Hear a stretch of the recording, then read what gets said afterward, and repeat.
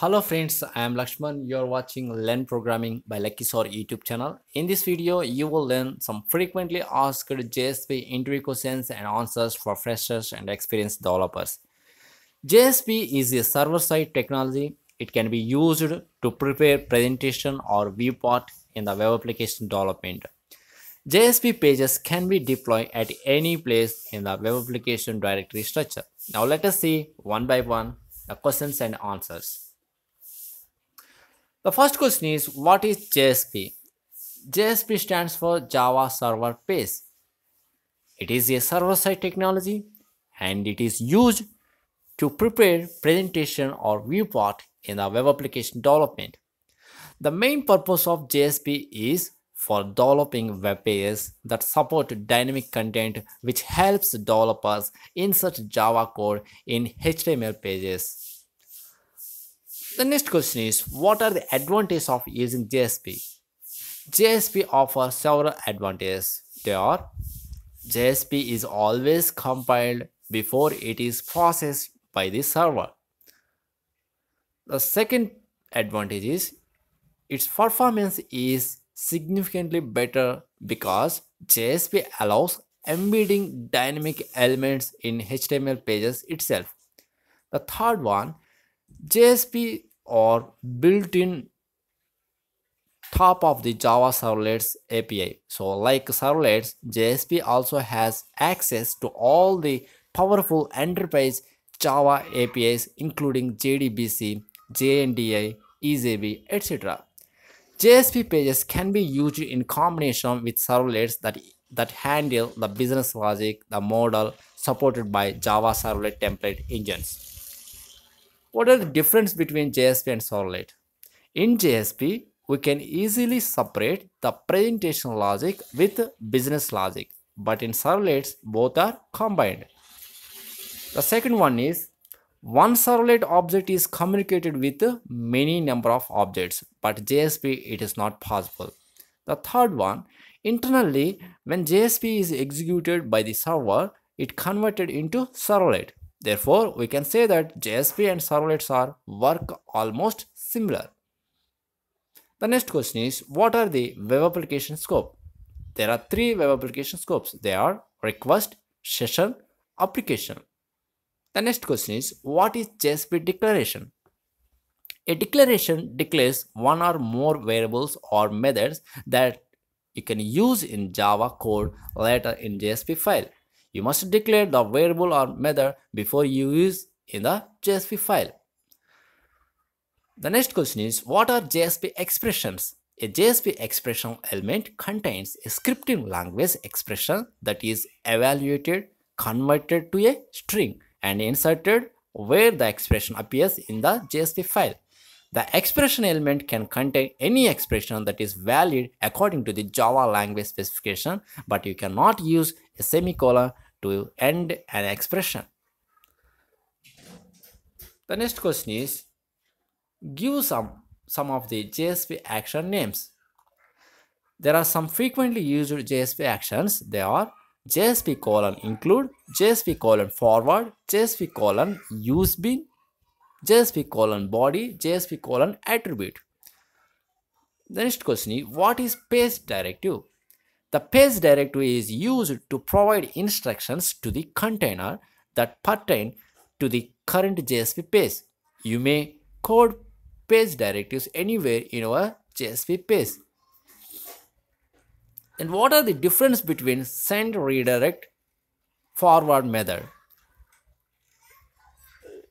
Let me define what is send redirect method. It sends a redirect response back to the client's browser. The browser will normally interpret this response by initiating a new request to the redirect URL given in the response. Then what is forward method? It does not involve the client's browser. It just takes the browser's current request and hands it off to another servlet or JSP to handle. The client does not know their request is being handled by a different servlet or JSP than they originally called. For example, if you want to hide the fact that you are handling the browser request with multiple servlets or JSP, and all of the servlets or JSP are in the same web application. Then use forward or include method.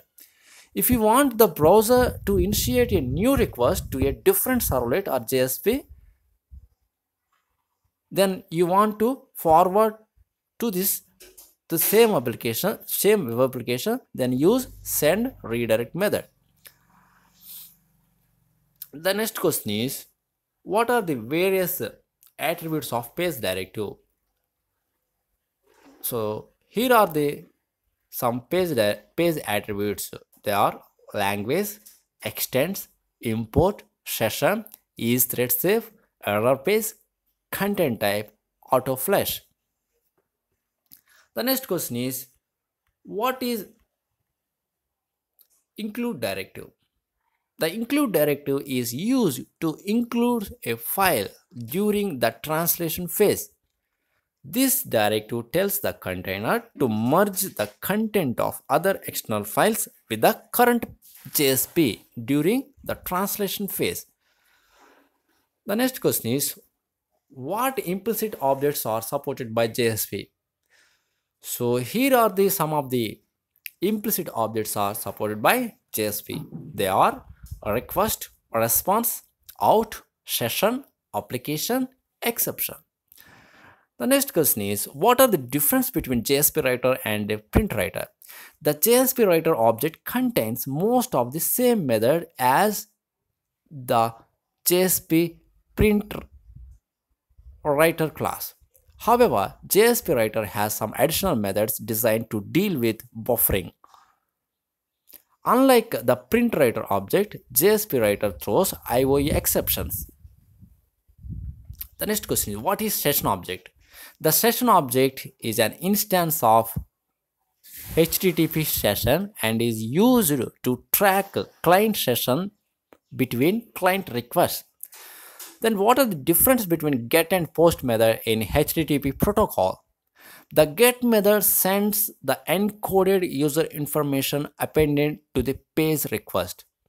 The page and the encoded information are separated by the question mark character. The post method packages the information in exactly the same way as get methods, but instead of sending it as text string after question mark in the URL, it sends it as a separate message. This message comes to backend program in the form of standard input, which you can parse and use for your processing. The next question is, how to read data from database using JSP? So there are some methods we are using in JSP to read data from database in JSP. They are by using get parameter method or get parameter values or get parameter name or get input stream. The next question is, define filters. JSP filters are Java classes that can be used in JSP programming for the following purpose: to manipulate responses from server before they are sent back to the client. The second point is to intercept a request from a client before they access a resource at backend. The next question is, what are cookies? Cookies are text files stored on the client computer and they are kept for various information tracking purpose. The next question is, how to set cookies in the JSP page? There are 3 steps to set cookies in the JSP. The first one is creating a cookie object. Second one is setting the maximum age. Third one, sending the cookie into the HTTP response header. The last question is, what is an auto refresh feature in JSP? Consider a web page which is displaying a live game score or stock market status or currency exchange ratio. For all such types of pages, you would need to refresh your web page regularly using refresh or reload button with your browser. Here, JSP makes this job easy by providing you a mechanism where you can make a web page in such a way that it will refresh automatically after a given interval. I would give some example in video description. You can check it in the video description, the example for how to auto refresh your web page by using JSP. So that's all about some of the frequently asked JSP interview questions for freshers. So if you like our videos, please subscribe to our YouTube channel and also share to your friends. So please subscribe to our YouTube channel. You will get more latest videos if you subscribe to our YouTube channel. So thank you for visit. Have a nice day.